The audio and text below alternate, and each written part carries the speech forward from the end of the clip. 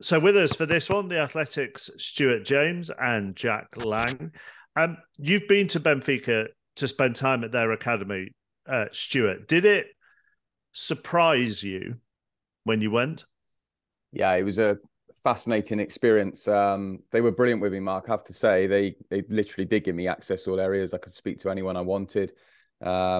Super impressed with everything they did, really. I watched a lot of coaching from under 10s all the way through to the B team, and spent a lot of time with players too. I have to say, like, their manners were impeccable. Every player, every age would come up to me and shake my hand and say good day to me, which they're little things, but I think they're little things that matter. And I think they tell you a bit about the culture within Benfica. That really, really impressed me in so many ways. It was just a little thing one lunchtime where there was suddenly a huge cheer went through the whole building.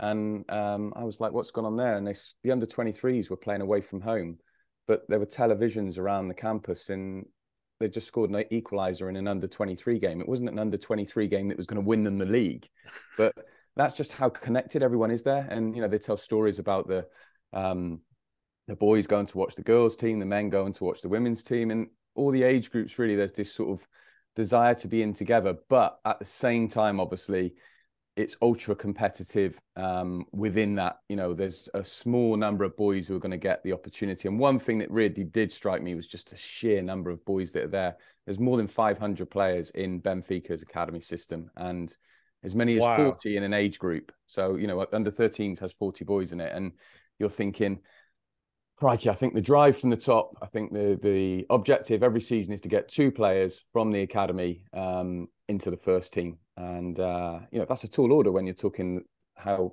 high the bar is set at Benfica. But you're also thinking, that's 500 kids in that system. That's a lot who aren't going to But make then is the other objective to turn out, whilst 2 may make it with Benfica, to turn out, say, another 8 every year who at least go on to have decent careers? Absolutely that, yeah. And one of the guys I spoke to actually did say to me that it's incredible. He said, whenever you're watching another first team game in Benfica, in Portugal, there's nearly always a former Benfica youth player playing for one of the teams. And obviously they do see that as a success as well, rightly so. And interestingly, with the model they've got there, where they have the B team plays in the Portuguese second division. So a lot of the players in the academy are playing professional football for Benfica, albeit not for the first team before they've left the club, if that makes sense. So I think they've got something like 20, I think they said 27 academy players have played for Benfica's B team this season. So while only a very small number are getting the first team opportunities, naturally, others are playing football. And you're right to say that is still a success, clearly. And I would imagine, we talk about the competition inside the academy, Jack. The academy football is competitive across Europe, but within Portugal, Benfica are competing with the other 2 in the big 3, are they, for kids? Yeah, it's kind of an arms race. I suppose I come at this from having spoken to a lot of academy coaches who, I've done a lot of these profiles of Joao Felix, Bernardo Silva, Ruben Diaz. So I've spoken to the coaches, and it's quite rare to have an occasion when one of the boys hasn't just escaped the grasps of one of the other big 3. And I think actually just the structure of Portuguese football, it plays into the hands of those big 3. We're used to having a slightly changeable group of people who we consider title candidates, but in Portugal, it's really established. Only 2 clubs have won the league outside of Benfica, Porto, and Sporting. Once a piece. So one was, back in the dawn of time, essentially. Only one in recent decades, and that was 22 years ago now. So by definition, there is a kind of a gravitational pull towards these teams.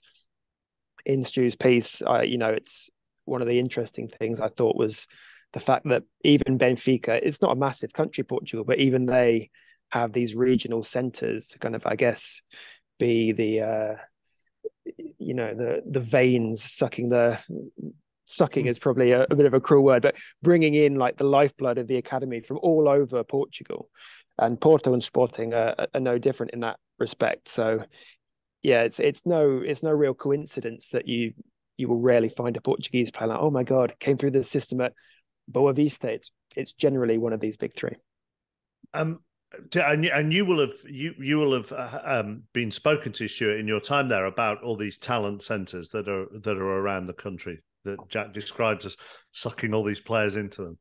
Yeah, and they're seen as being hugely important to Benfica because of the opportunity it gives them to bring in players from all over the country. So someone like Antonio Silva, the 19-year-old centre-back who's burst through this season and been excellent.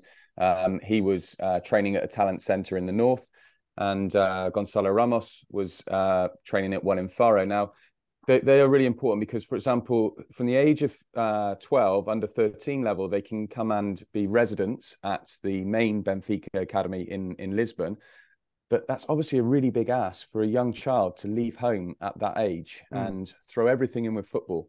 So with Antonio Silva, he did that for a little period, and then he just couldn't settle. It wasn't an issue with the football, but he couldn't adapt to being away from home at such a young age. So he went back then to his hometown and could carry on being trained and coached there before coming back when he was a bit more mature. So I think those talent centres are seen as really, really important to Benfica. It means that they're not restricted, obviously, to just having boys either from around Lisbon or staying residentially at such a young age. What's the system for these kids, Stuart? I mean, you talk about the sheer numbers that they have. Do all teams play the same style, the same formation? Is that dictated to by whatever the first team does? Do they do, the standard Ajax question? Do they rotate and 1 week play left back and then the next week play, centre forward? How do they run these teams at academy level? Yeah, so they have a really clear what they call methodology. And so in the younger age groups up to sort of under 12s, they're doing a lot of 1v1 ball mastery. They don't worry so much then about decision making and seeing other things on the pitch. They want the boys to be really comfortable with the ball, have that ability to take players on. And then as they move a little bit older, lots of the teams, the basis will be playing 4-3-3, but they're not wedded to that. And they'll have more what they call principles of play. So, for example, they're looking to build close connections all over the pitch. So they talk about moving up the pitch together. It's very kind of, I have to say, Guardiola Man City-like. And hey, probably no surprise, there's a symmetry with the players who've gone from Benfica to Man City. So they are focusing on, building these close connections, passing the way up the pitch, and then. In terms of the positions, it's quite interesting. They like boys to be able to play in at least 3 positions. So they would talk, for example, about the work they've done with Bernardo Silva around that. Cancelo, Ruben Dias would have played as a number 6. He would have played as a centre-back. He would have played as a right-back. And they think that is really conducive to, the development of more rounded footballers. So, yeah, they've got a very clear idea of how they want to do things. And I think also what helps with that, the feeling I got, Mark, was that not the feeling, but the reality, those coaches, a lot of them have been at Benfica for a long time. So, for example, the under-19s coach had been there 15 years and he'd started working with the under-12s. So, you're having this real deep understanding of the way that Benfica operate as a football club and the way they want to create and produce players. And they're totally on the same page with all of that. It's interesting because you mentioned Ajax, Mark. Obviously, we think of Ajax and Barcelona as particularly clubs that have a kind of very defined philosophy of play. I find that interesting in Stu's piece because Benfica at first team level, you haven't necessarily got a strictly defined model. So it's interesting that the academy coaches do work to a certain structure. And also just to go back to what Stu said about the kind of the early years being about kind of relationship with the ball. That's, I don't think that's uncommon, but I think they really do place a lot of emphasis on it there. I did a piece during the pandemic on how Benfica were coping with, football having completely stopped, and all the boys in the residential part had to obviously go back to their hometowns. And I spoke to Rodrigo Magalhães, I think is the head of the academy, Stu, is that right? Yeah, I think he's technical coordinator, same thing. Technical Jack, coordinator, yeah. And I said, my question to him was, this must really be affecting the boys in the under 17s, under 18s, the guys who are on the brink of the first team. You know, they're potentially losing 9 months, a year, when they should be making that transition, be it to the B team or the edge of the first team. I said that must be very difficult for them. And he said, actually, I'm more concerned about the 12-year-olds, the 13-year-olds, just in terms of how much they're touching the ball at that age, how much they're playing the short passes. He called it a golden phase. So I just thought that was interesting, you know, like, I suppose even more emphasis being placed on those early years, just the relationship with the ball before you even think about tactics or anything. And if we look at some of the players who have come through, I think about Cancelo, Felix, Bernardo Silva being really good examples. Just the level of sheer comfort and technical mastery on the ball. I think you have to get that in there early, because if not, it's hard to get it afterwards. There'll be fans, Stuart, I don't know, Arsenal fans or Manchester United fans listening to this, or Chelsea fans, and go, well, how much different is this really to our own academy? We'll have support staff. We look to bring players through to the first team. It's very important. I mean, did you sense it was unique, or did you just sense it is one of the best in Europe, alongside maybe another 4 or 5? I mean, Jack mentioned Barcelona, of course. Yeah, that's a good question, because I think, look, you talk about some of those other academies. I've seen what goes on at Cobham, at Chelsea. I know there's really excellent academy work that's been going on there for years. I think the big thing you've got at Benfica, probably, and Jack's obviously alluded to this, is that there is a clear pathway. So, you know, they're not just doing really good work in the academy and thinking, will these guys get a chance? They know they will if they're good enough. I mean, Antonio Silva, I'd say that's pretty unusual for, I don't know what you think, Jack, a 19-year-old centre-back to go and play first-team football at the highest level in the Champions League. If Chelsea had an exceptional 19-year-old centre-back, would he play? Well, no, it would be Mark Gurhey, and he'd be going out on loan somewhere. Yeah, so they tend to loan them to Brighton or Crystal Palace. Yeah, Colwell's a great example. Yeah. So that's the reality of the situation. That said, it was interesting when I was talking to the under-19s coach. He did make the point. He sort of said, it's not always like this, mine. And I said, what do you mean? He said, well, we don't always have a first-team manager who's totally connected with bringing players through.